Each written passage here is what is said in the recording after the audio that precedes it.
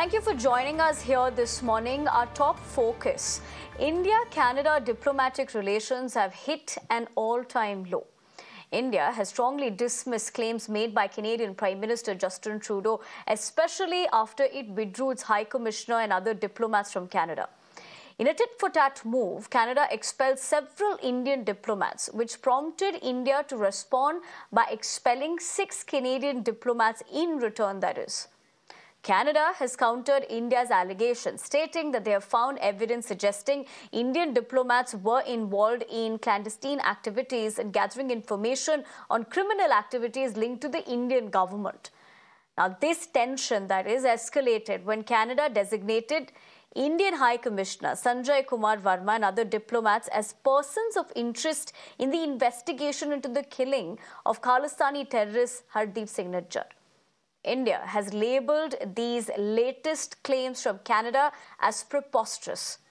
In fact, New Delhi has argued that Trudeau's comments have been a part of a broader strategy to malign India for political gain, further even calling out his naked interference in India's internal affairs. Listen in.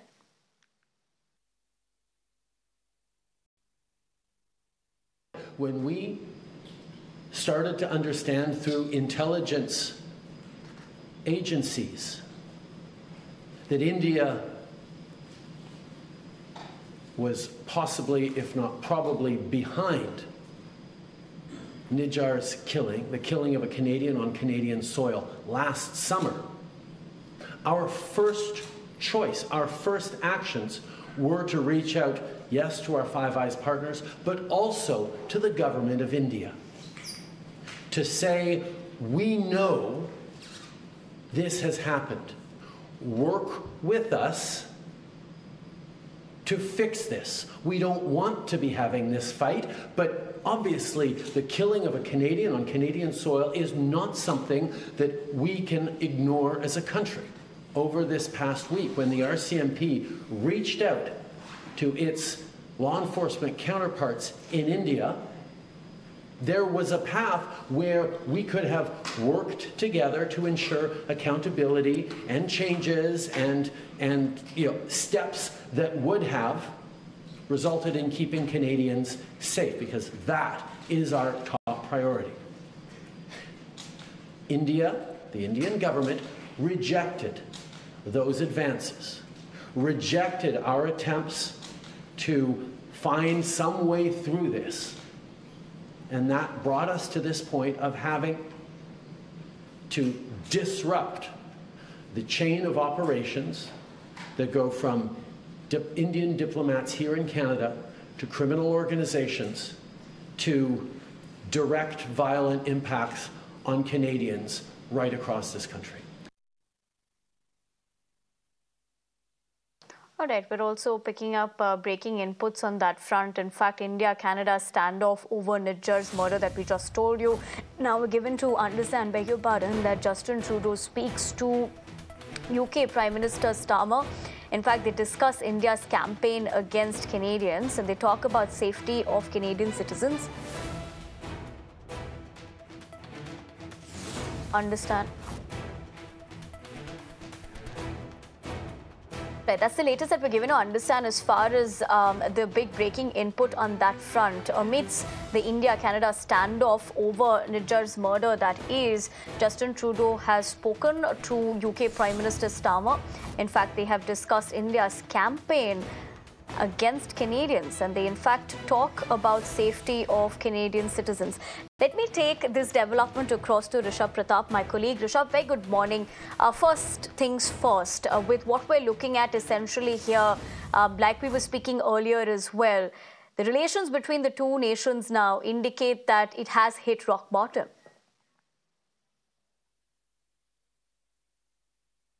The relationship between India and Canada has hit rock bottom, and coming to the development that has come in, that the Prime Minister Justin Trudeau has spoken to his UK counterpart, Mr. Starmer, and what is Justin Trudeau trying to do here? After alleging last year as well, we saw him calling various counterparts from US to UAE to Europe. Everywhere he made calls and tried to speak and rake up the India issue with them as well, and he has begun that once again. Remember, the Starmer's government had just come in. It's been hardly half a year that UK new government has taken charge. Both the parties are liberal, as they call themselves. And Justin Trudeau feel that in Starmer he'll get an ally against India. Remember, as of now, there hasn't been much of international commentary on India-Canada as we have seen. And Justin Trudeau wants to get the edge of early starter and get narrative built in Canada's favor is what we are looking at. But now, having said that, we haven't had any statement. Even the readout from UK Prime Minister's office has not been released yet. That shows that the world is watching with patience, not sure how to react to India-Canada allegations, given that Canada, being a part of G7, being part of Western world, has been alleging on India. But India's global influence now is not that of 70s or 80s, when the senior Trudeau, father of Justin Trudeau, would make allegations against India and world will rally behind. And hence, we are seeing a complete radio silence right now from the global leaders on this issue. Remains to be seen how things unfold from here. Right, Rishabh. In fact, you were drawing perspective, of course, about the latest development as well, as far as how Justin Trudeau did speak to the UK Prime Minister. But just to draw things into perspective, Rishabh, more so because, of course, you've also closely followed the developments as far as Indo-Canada relations are concerned. With what we're essentially looking at and the manner in which it's panning out, how does one read into this geopolitically speaking as well?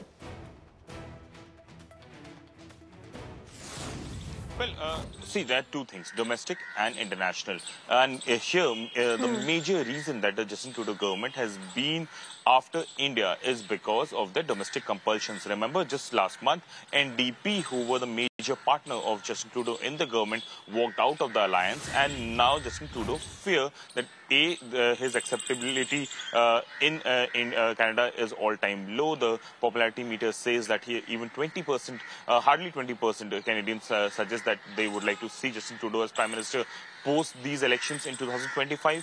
And Justin Trudeau believes that by doing what he's doing, he could woo the voters of NDP, and that might help him sail through the next election. And that's the reason that we see an aggressive posturing by Canadian government.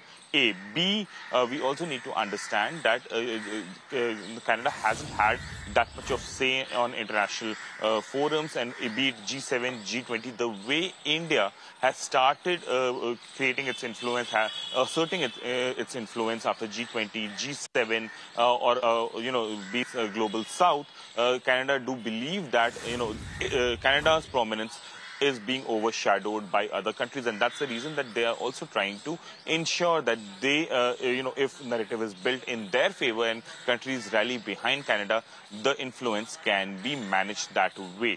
Having said that, even yesterday when Right, Rishabh, I'd have to interject you there, but for the moment, thank you very much for getting us not only the latest input, but also overall drawing perspective as far as where relations between the two nations are concerned. But for now, we leave the conversation at that. But let's continue to tell our viewers that in another bizarre allegation that is made by Canada, they have linked Indian government to the Bishnoi gang. However, once again, the absurd claims are coming without any evidence, that is. But what exactly has been stated? Let's listen into that.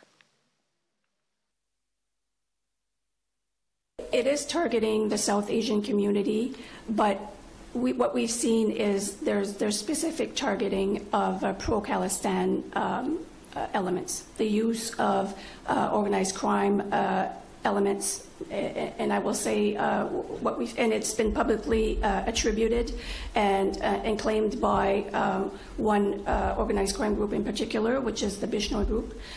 So that's what we're seeing here in Canada.